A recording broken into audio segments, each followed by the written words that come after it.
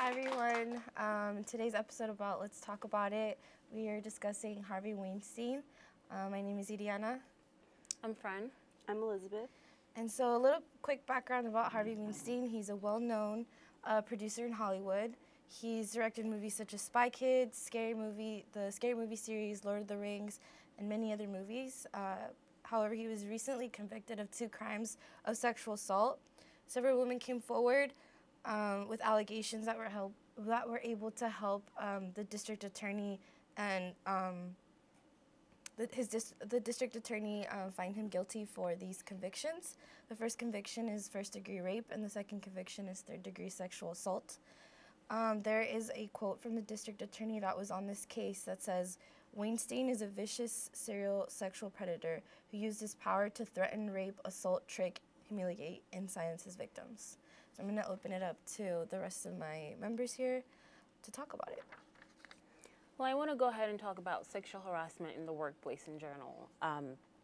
So a survey in 2016 that the Equal Employment Opportunity Commission did defined sexual harassment as unwanted sexual advances, requests for sexual favors, or any verbal or physical conduct of sexual nature. That same study concluded that 25 to 85% of women report having experienced sexual harassment in the workplace.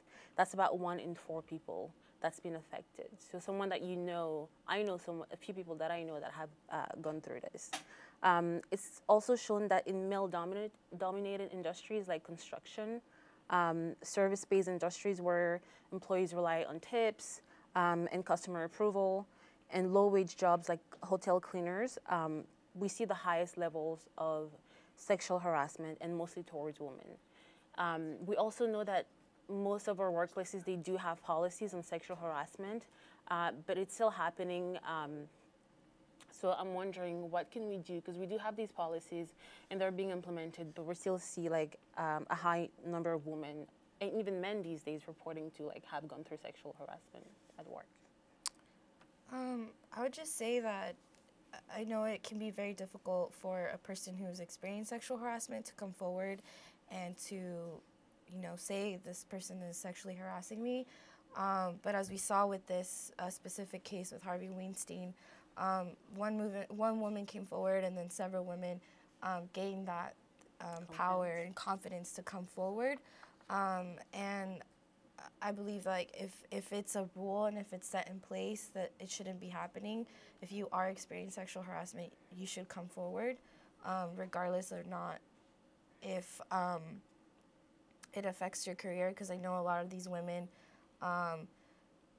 agreed to some of the sexual assaults or kind of just didn't do anything about it because they wanted to move forward within their careers. But it is also important to keep those who are committing the sexual assaults responsible for what they're doing. If you know it's wrong, then don't do it.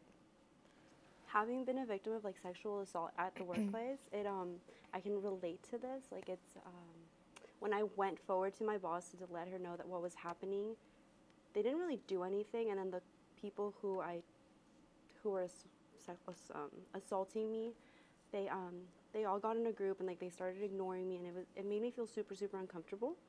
But when I want to bring it back to when Lisa Bloom, who was Weinstein's then lawyer, she described the behavior not as sexual harassment but as workplace misconduct. She also urged women with accusations against her client to come forward, and the following day she just resigned with nothing. She didn't say anything, and that was it from her part. His attorney, Ben Brafman, called the rape charges against this client absurd, claiming that Weinstein carried on a 10-year consensual sexual affair with the women both before and after. Do we have any questions from our audience? Yeah, so we have one question here. Go ahead and ask. Hi there. Well, first of all, Elizabeth, I'm sorry for what you went through, and I commend you for speaking up. But secondly, what do you guys think about the investigative journalism that kind of helped this guy be exposed and essentially convinced the women to speak up and tell the world what happened to them with Harvey Weinstein? I know as I was doing my research about this topic, I know the New York Times has been on top of Weinstein. They actually did a 2017 investigation in which they found that he had been paying off a lot of his victims for about a decade to not speak up about what he had done to them.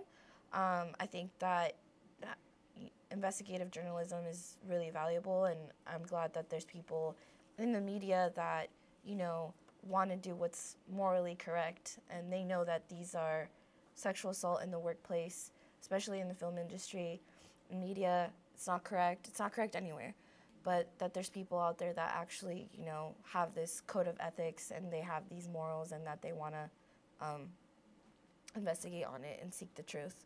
But that is all we have for today. Thank you for watching, and yeah.